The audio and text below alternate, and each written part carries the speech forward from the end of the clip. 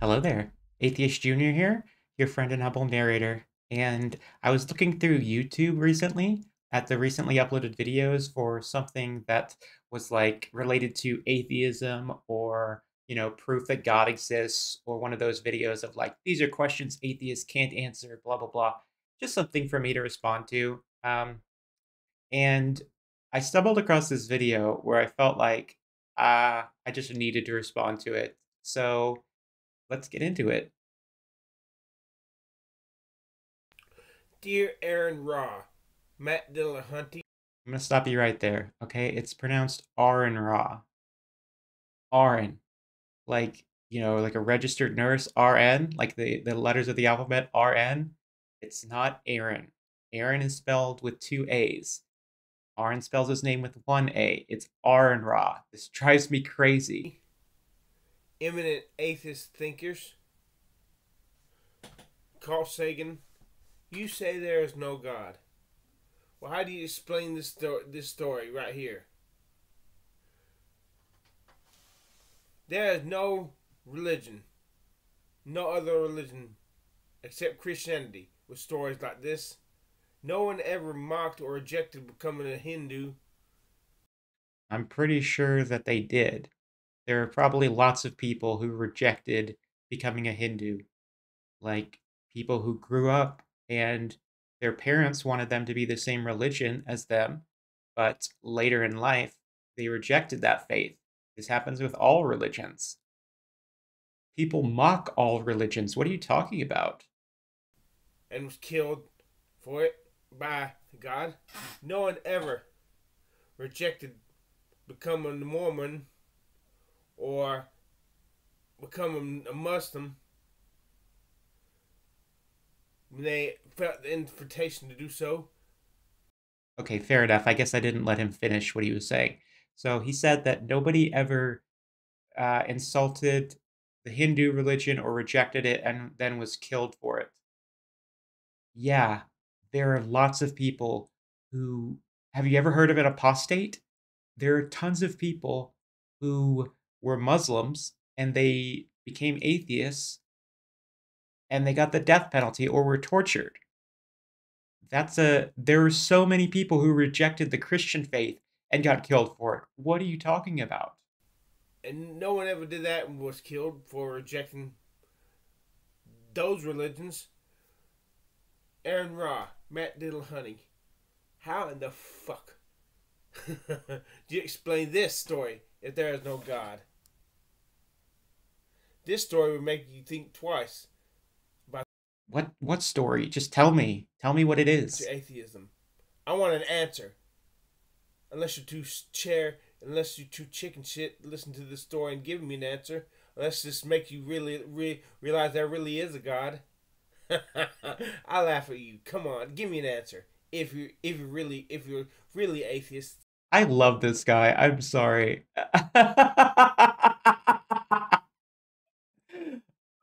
I I okay. I need to hear the story first before you can tell me that it's going to convince me that God exists. So just tell me what it is. Not just angry at God. I was holding a revival meeting in Taylor's at the Southern Victory Baptist Church. Dr. Ed Harrison was the pastor, one of the most godly men I've ever known. Atheists. Two boys drove up riding piggyback on a motorcycle. They find Oh, not this story. Hold on. one of the deacons there was, and instead of coming in, they began to curse. That until they entered into a curve. Car said, I saw the approaching automobile. Off on the right side of his head and his shoulder. Come on, get the damn story. Revival sponsored by the 27 was This is why you prepare your videos before you start recording. never. Here, this story. I was conducting a revival, associational-wide revival sponsored by the 27 Baptist churches in that parish in Louisiana. This story, Aaron Raw, Matt Dillahunty. This story. If there's no God, how the hell do you explain this story away? You know, in Louisiana, they do not have counties like we have in North Carolina. They have parishes. Dumbasses. And this was a parish-wide revival. And we had come to the last night of the meeting, and I was preaching this sermon, and the meeting was being held in the rodeo arena. And as I preached, on the last tier of seats, over to my right, on the last row, top seats, were three men that I'd never seen before. And they had laughed and made fun. Now, preacher, it has never bothered me when a little baby starts crying, the mother gets up and walks out. That don't bother me. But under God, I cannot preach if I see two young people laughing. I cannot preach if I see anybody mocking. I will say that despite the fact that I'm sure that I would disagree with what this person was preaching, I don't think that it's okay for people like atheists to go into a church service and be disruptive. You know, uh, you shouldn't. That's just rude because, there are people who do want to go there and hear what the person has to say, and they have the right to do that. So I don't agree with this type of behavior. I think if you want to disrupt religious services or you want to fight back against what these preachers are saying, you should do so on your own platform and just just don't go to public events and be disruptive. That's just not cool. Somehow or another takes it away from me. 3 times. I stopped. And I said the last time, if you men don't want to hear me preach, a lot of these people have come from miles to be here tonight, and they do, would you just get up and walk out of the arena? One of them said, if you think you're man enough to come up here and put us out, you just come up here. And I prayed a prayer. Never have prayed before, never have prayed since. So you're a preacher and obviously a Christian, but you had never prayed a prayer up until that point and you've never prayed since? That doesn't make any sense. I'm starting to not believe this story. Maybe it is just a story, but if this venue was as big as you say it was, do you not have security that can simply escort people like this out? Like, that's ridiculous. I said, dear Jesus, let me backslide for 15 minutes. And I promise you, Lord, if you'll let me backslide for 15 minutes, I'll go up there and beat the devil out of all 3 of them. Who is this guy talking to in the background?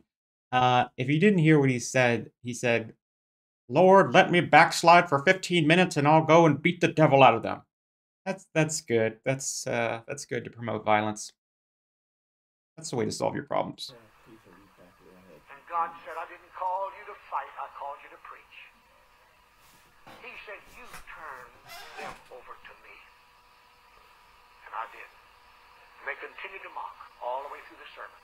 We had over 400 people to walk down that aisle that night and give their hearts to Jesus Christ. So it was a venue with 400 people in the audience, but you didn't have security there that could simply escort people out that were threatening the preacher? I'm finding this increasingly hard to believe with every word spoken. I fully intended to never show them enough attention to address them again. But just as I was ready to pronounce the benediction, my arm came up. Preacher, did anything ever come out that you hadn't planned to say? That you couldn't help but say it? Has that ever happened to you, brother? How many of you preachers here have ever had something just come out that you didn't have in your notes and just came out? Yes, every preacher, every God-called preacher has. And my arm just came out and I said, I do not know who you 3 gentlemen are.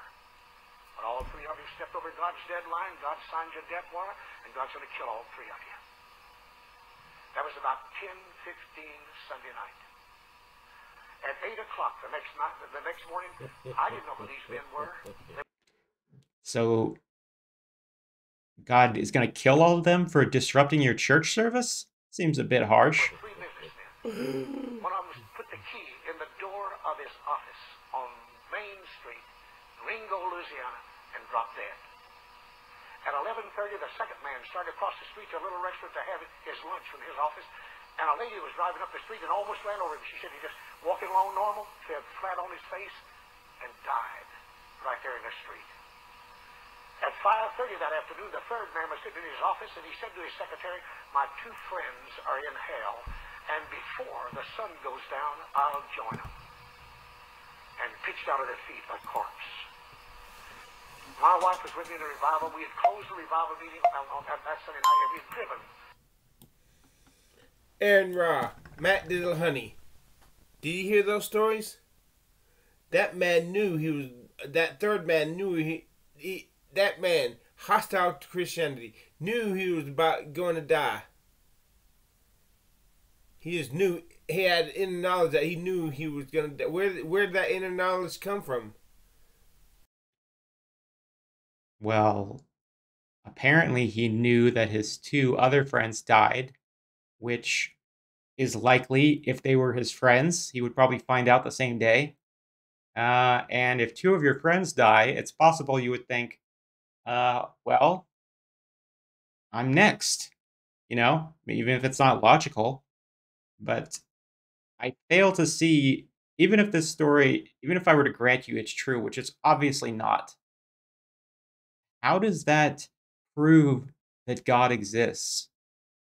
It's a story, and I don't find it convincing whatsoever.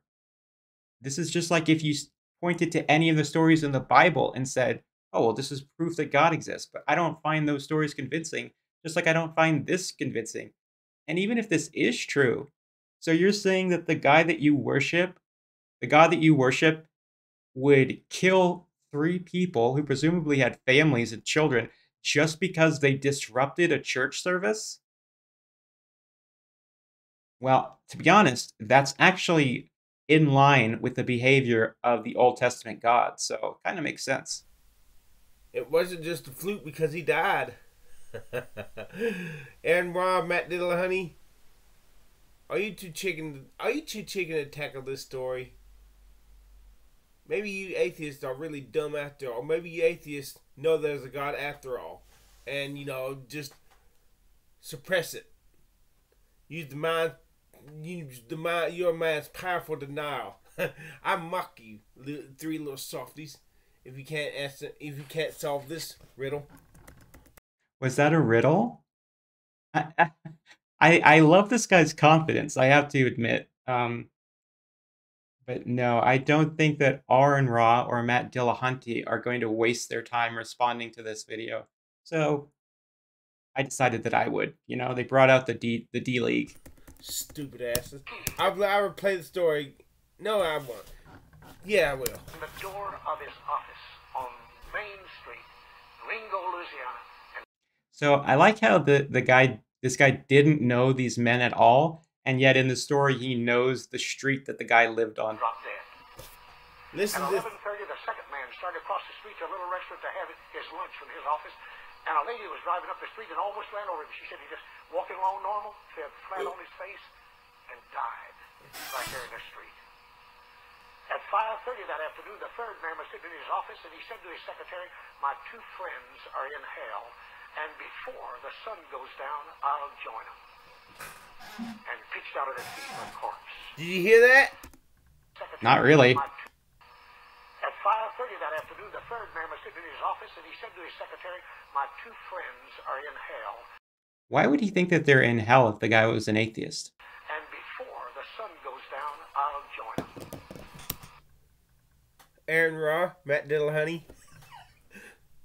Maybe there is a God after all. Can you prove that the deaths were caused because of your God? I would like to see how you could actually prove that. And I'm confused. Did this preacher actually... He didn't pray for this to happen, did he? God just decided, oh, I'm just going to kill these guys. Why did God say, I'm not going to let the preacher fight these guys? Because that would be wrong. But it's okay for God to just kill them outright? What? Where's the logic in that? Yeah, this doesn't prove that God exists at all, because there's no way that you could prove that the deaths were caused by a supernatural force. You better hope there's not, because if there is, you're gonna go to hell.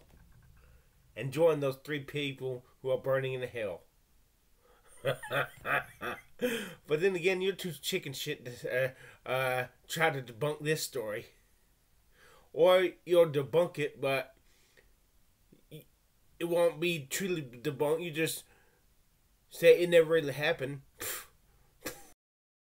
Well, it doesn't seem like it ever happened, but even if it did happen, there's no way for you to prove that these guys died because a god did it, nor would it be any proof that your specific god caused it.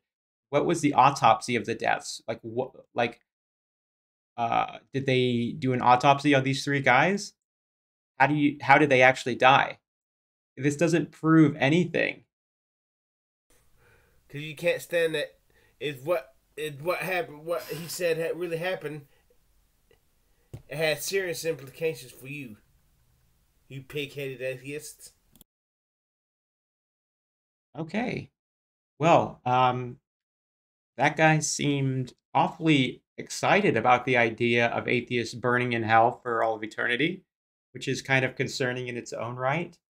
But yeah, I hope you guys can see why I felt compelled to respond to this. So, um, if I had to um, say a closing thought, I would say that the one proof I know that there is no God is this guy's haircut.